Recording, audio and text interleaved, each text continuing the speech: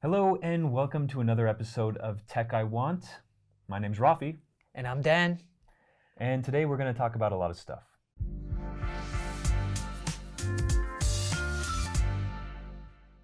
Rafi, if you could have any superpower, what would it be?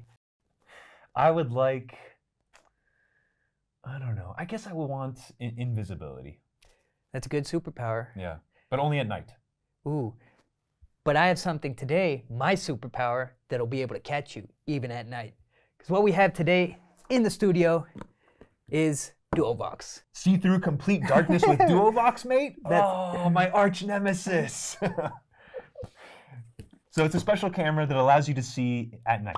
It's a night vision camera, right? Yep, but it's not like the bad quality green, grayscale night vision that you're used to seeing in movies and documentaries. This lets you see in full, true color. Yes, in bad 2K. quality in full color, not just green and white.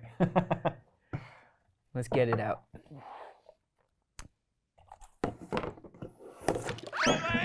So this is a Duovox. And I mean, it looks like pretty much any point and shoot from back in the early 2000s, no? Yeah. It's pretty small, it's pretty compact, has a huge screen on the back, no viewfinder, and a huge lens that doesn't retract or expand. This is it. Right. Turned on, turned off, this is what your Duovox looks like. It's got a simple form factor. It's very simplistic, you know, the buttons are fairly limited, but I think that plays to its advantage. I feel like this is the kind of camera where you can just pull it out and start filming or shooting immediately. You'd hope so, and we'll get to problems with that later. But it is when you turn it on that you really begin to see its superpower. Because we've been testing this out, even in pitch darkness, you can see pretty much everything. And it's not like a nearby thing either. You know, with phones, you can see in the dark. Like, there have been huge leaps in low light cameras in recent years. But it's still only for scenes that are nearby and lit by street lamps and stuff like that. This, even down to 10,000th of a lux, which is moonlight overcast at night. No lights, no street lights, no phone lights, no torches. Overcast night, you can see with this camera. That's crazy, dude. How does it do that?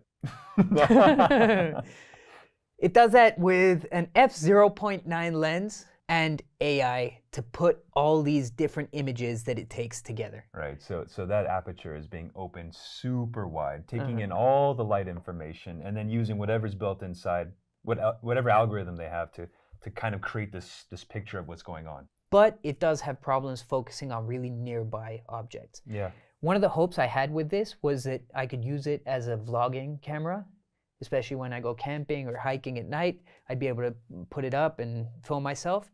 But there's no stabilization, so you'd need to use a tripod, have it somewhere. Right. And aside from that, if you stand too close to it, you're both out of the frame, because it's pretty zoomed in as it is, and you're not in focus. So you need to stand quite far away. Which is not conducive for vlogging, right? Yeah, exactly. You won't be able to capture the audio. But for capturing things that happen around the campsite at night, it's definitely a viable option for me. And for the photographers among you, you're probably thinking, f/0.9, that's a super fast lens. It'll probably have like, I don't know, 2 centimeters of focus, depth of field. But no, this camera can focus between, I don't know, like 5 meters and 1,000 meters. And in the darkness, that 1,000 meter is still lit up. I mean, just check out this footage, comparing my GoPro and the Duovox. So here I am with the Duovox and the GoPro, and I think the difference is stark. I mean, there's a light here that's shining in my face, but if I bend down a bit, boom, I'm disappeared. I'm sure I've disappeared on the GoPro, but I'm assuming the Duovox is still capturing me in full true color. Look at the detail visible in the building on the right. Look at the church in the background. That's so far away. So you went out there filming. You filmed at night, and you compared it with the GoPro. Yeah, and I mean the GoPro is not known for its low light sensitivity, so maybe it was a kind of unfair test. But even compared to my vision, you know, there were things in the darkness that I couldn't see, but when I brought this camera onto it, all of a sudden I could. And that kind of speaks to its many use cases. On its website, they're talking about it being used as a dash cam when you're driving at night. Yeah. There's a mount. You can mount it onto your car so that it records and sees everything as you're driving. You can use it when you're hiking or camping, you know, if you want to wayfind, especially at night. Obviously, you can do that with a headlamp or a torch, but how far is your torch actually showing you? You know, if you were looking up at a mountain and trying to decide which way I need to go up at night so that I can ski down the next day, this will actually light up the whole mountain. The only thing, so I saw that, yeah, for dash cam, that totally makes sense. I get it. You're driving around at night, everything can be recorded. Or you can just watch through here, through the viewfinder, or whatever this thing, the LCD screen. The other thing, though, that I saw is that they were promoting it as like almost like a going out at night to capture wildlife, you know, like to film wildlife. Go camping, hiking, which I think is a great use for something like this, especially if you're doing it as a family or you're kind of amateurs. You want to just go out there and just see what it is that's creeping and crawling and making noises at night. Very, very cool. The one thing that I thought could stop me from doing that, though, is that I don't know if this is waterproof or anything like that. It seems it's extremely lightweight and it seems fairly simplistic. I also wonder if this would be easily broken if I took it out to the outdoors, to the great outdoors. So it's not an adventure cam. No, it's not like your GoPro. And maybe when I brought up that comparison, that was pretty unfair.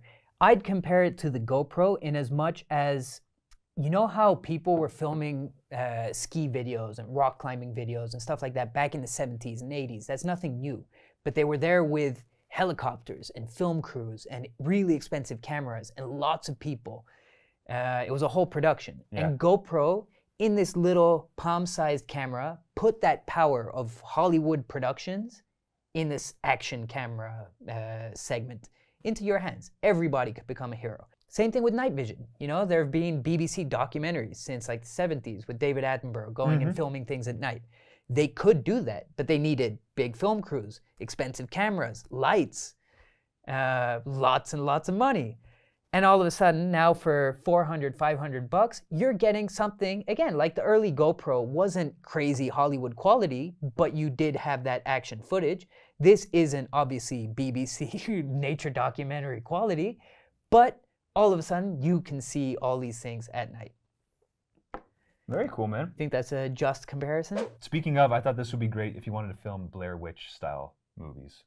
You remember Blair Witch? Yeah, a little bit shaky, dark. Only something that's illuminated in the center and everything else is dark around it, like a silhouette around it. Or would Very this be creepy. This be the opposite, you know? Like the Blair Witch Project wouldn't have happened if this camera existed, because all of a sudden you can see everything. There's nobody hiding in the shadows, you know?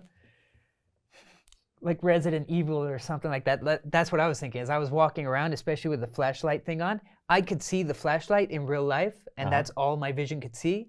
But when I was using the camera, all of a sudden I could just see everything around me. Nothing scary. I mean, obviously it looks a bit strange if you're just walking around like looking at the world like this. Yeah. But hey.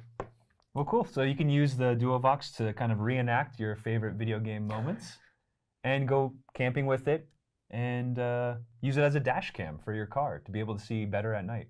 So how did you think it wasn't that simple to use? Like I suggested you can just turn this on and start filming, but it sounded like you had some issues with it. So I mean, this is still a prototype, and I'm hoping they're working on the interface because it still is a little bit clunky.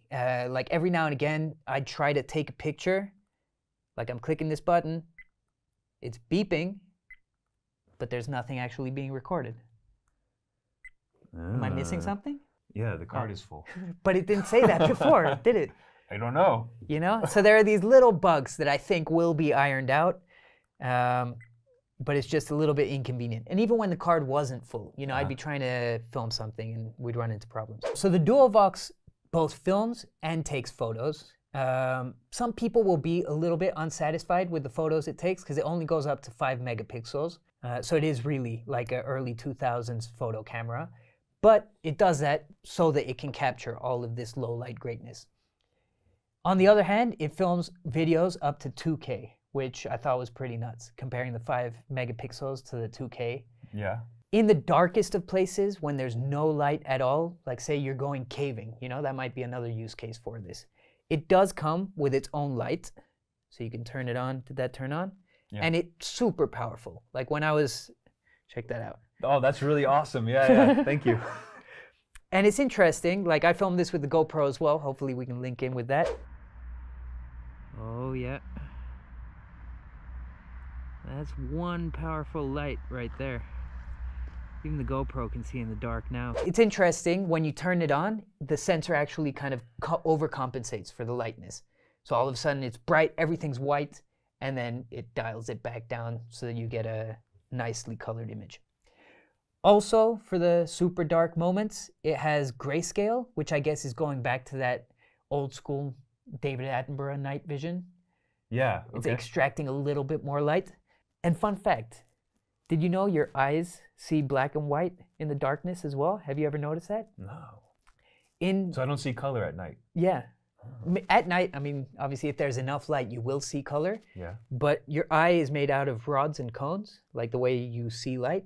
And I think it's the rods see color and the cones see contrast, or the other way around. But the rods that see color only work when there's enough light. When there's not enough light, all of a sudden, you're only seeing in black and white, in grayscale.